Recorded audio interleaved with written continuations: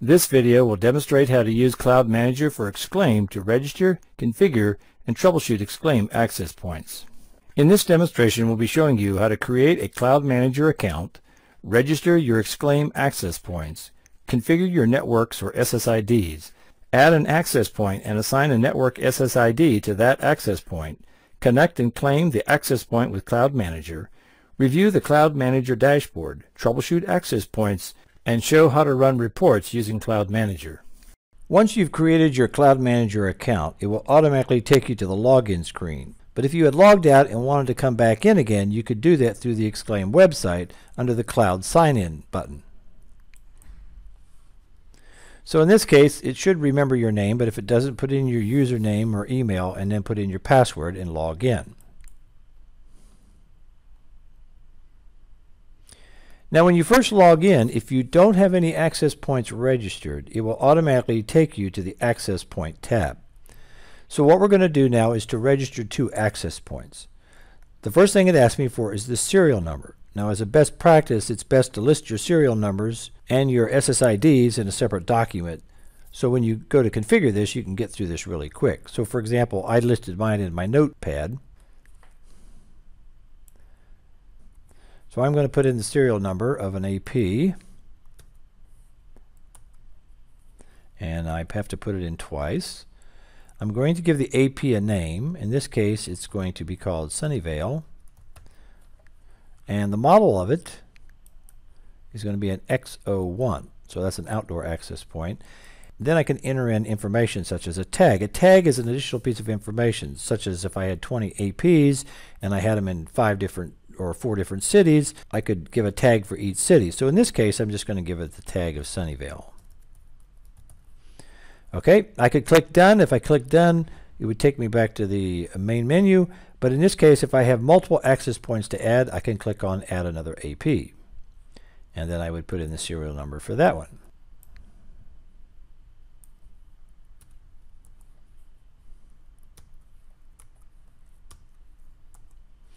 Give it a name. In this case, this is my Fresno AP. This is an XI2.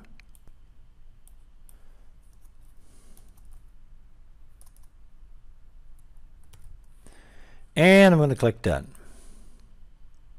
And after a little bit, it'll come up and list your access points. Okay, so there's my 2 access points, Fresno and Sunnyvale. The next thing I need to do is to configure my network. So I'm going to go to the Network tab. I'm going to add network. And in this case, I'm going to call it Sunnyvale Coffee.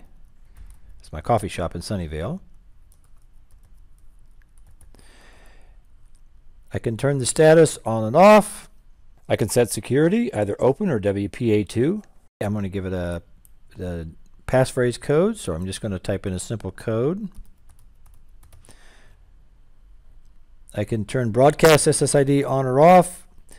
In this case, the default is that both radios are on, the 2.4 and the 5 gigahertz, but you can select that. If you had a VLAN, you could assign that here. Isolation is automatically on, and I would go ahead and click Save. All right, so now I'm going to add my second network ID.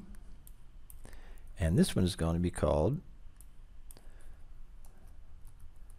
Fresno Coffee. And I'll give it a WPA passphrase as well. I'm going to keep it the same just for simplicity here. And we'll click Save on that. So what I've done is I've registered my AP and I've created my SSID. Now I need to assign the SSID to the access point. So if I go back to the Access Point tab, and I click on the Fresno AP, I'm going to edit the AP, and now I'm going to add the network. So the network I want to add here is Fresno Coffee, and I'm going to click Save, and I'm going to go to my Sunnyvale, edit the AP, sign the network. This is my Sunnyvale Coffee. Click Save. So now I've added the SSIDs to both access points. So now if I go back to the dashboard, after a period of time, and it'll usually take several minutes, once the access point is claimed by CloudManager, you should then get an overall status of the health of the access points.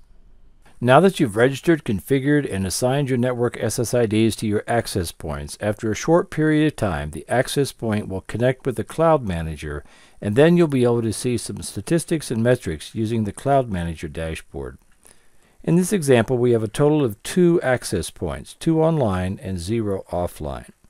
The next box over shows the online AP health. Green implies that it's healthy, so in this case we got 2 healthy ones, and 0 needs audit. If an access point needs audit, then we need to go in and do some further investigation to find out what's wrong. Over on the upper right, it lists the top 3 APs, and it can list them by clients, or it can list them by throughput.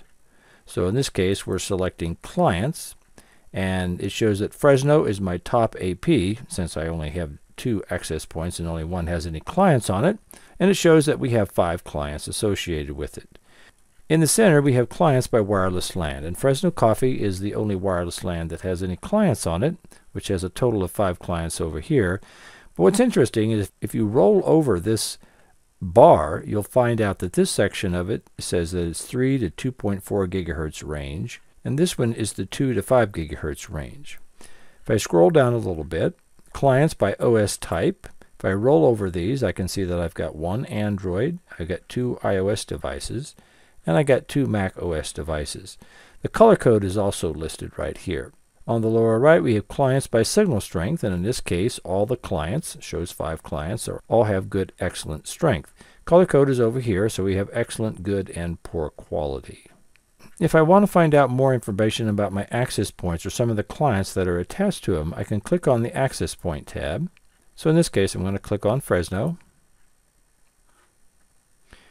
And you get a pop-up window over here on the right. The upper part gives the serial number, firmware version, IP address, model type, and the MAC address. So you can see that here we have an XI2, and it also lists the SSID. We have a couple buttons here. If I hit reboot, it'll reboot the access point. If I click on locate, what it's going to do is flash the LEDs on the AP, so if you're in a local vicinity of the access point, you can see which one it is. If I want to upgrade the firmware, I would click on the upgrade. As I scroll down here, I can see clients by network, so this is similar to what we saw on the dashboard. So we says Fresno Coffee, in this case, has 3 clients. And then clients by OS type. So we've got Mac OS, we've got Android down here as well. If I scroll on down, I can see more information about the connected client. So it just describes the IP address and the name or the type of the device that we have. Another thing that I can do here is click on Edit AP, and we used this earlier when we configured, but I can get to it from this menu. So if I wanted to change the AP name or change the tag, the 2.4 and 5 gigahertz channel is automatically set to auto, so it will automatically select the channel, but I could designate a specific channel on either one of these if I wanted to. The 2.4 gigahertz channel width is either 20 or 40 megahertz, and by default it's 20. Same with the 5 gigahertz channel width. And down here, if I wanted to change the network SSID, I could do that at this point in time. Since we've already configured this, I'm going to cancel this. Another tab that we have at the top is My Reports tab. There are 3 different types of reports that I can generate. There is the summary report, access point report, and a client report. So I'm going to select for this demonstration, I'm just going to collect the summary report. We would put in the start and end date. So in this case, I'll pick June 3rd. And as an end date, I'll pick June 9th. Give it a start time. So we'll start up here at, say, 3:30 p.m. The end time, we'll select 10:45 p.m. And then I'm going to click on Generate Report.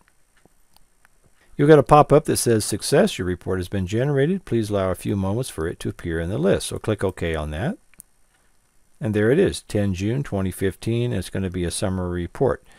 Now, I can download this or I can remove it. So since I have an earlier report here, I'm going to go ahead and remove that one. And I'll get a pop-up menu asking me if I want to do this for sure.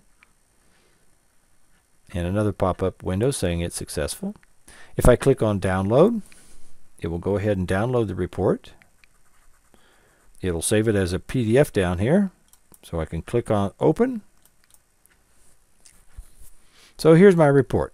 It says when it was created, who it was created for, the company, the start period and the end period. It gives a description on the wireless LAN, the APs, and the clients. So in this case, I have a total of 4 clients. It gives me my AP summary. So I've got 2 APs, and it gives a summary of the information. It tells me the model number, the software version number, and how long it's been uptime, and what the registration date. It lists the APs by model. So I've got an XI2 and an X01. And then it gives a client summary of the different clients that I have, including MAC address, IP address, device type, SSID, the AP, and the channel that's being used. If I scroll down further, I get clients by device type. So I've got iOS, Android, and other. And clients by network, clients by radio. So I've got 2 on the 5 gigahertz, 2 on the 2.4, and the clients by mode. So a very simple report, but it does give me some metrics that I can use to analyze my network. One other setting I want to talk about briefly is the settings report. And that is if I want to go in and edit my profile. So for example, if I wanted to change my email address or change my company name, or if I wanted to go ahead and change my password, I could go ahead and input that information, and then I would just hit update. In this case, I'm not going to do that at this point in time. So I think you can see from this short demo that CloudManager is a simple yet powerful tool for registering, configuring, and running simple metrics for your Xclaim network access points.